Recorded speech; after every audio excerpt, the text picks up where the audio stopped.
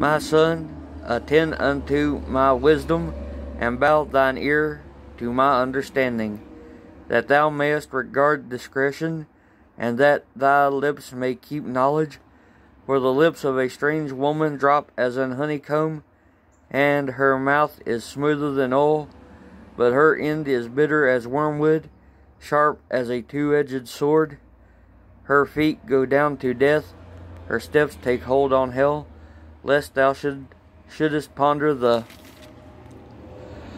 path of life. Her ways are movable, that thou canst not know them.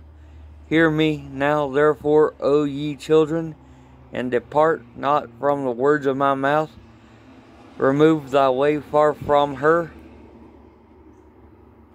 and come not nigh the door of her house, lest thou give thine honor unto others, and thy years unto the cruel, lest strangers be filled with thy wealth, and thy labors be in the house of a stranger, and thou mourn at the last when thy flesh and thy body are consumed, and say, How have I hated instruction, and my heart despised reproof, and have not obeyed the voice of my teachers, nor inclined mine ear to them that instructed me.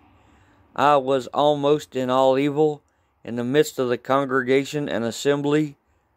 Drink waters out of thine own cistern, and running waters out of thine own well.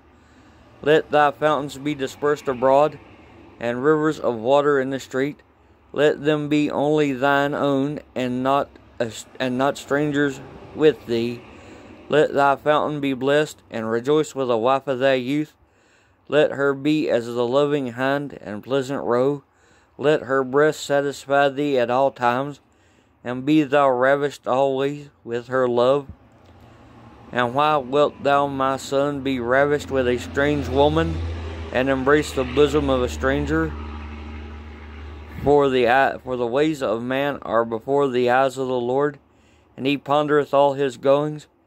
His own iniquity shall take the wicked himself, and he shall be holden with the cords of sin. He shall die without instruction, and in the greatness of his folly he shall go astray.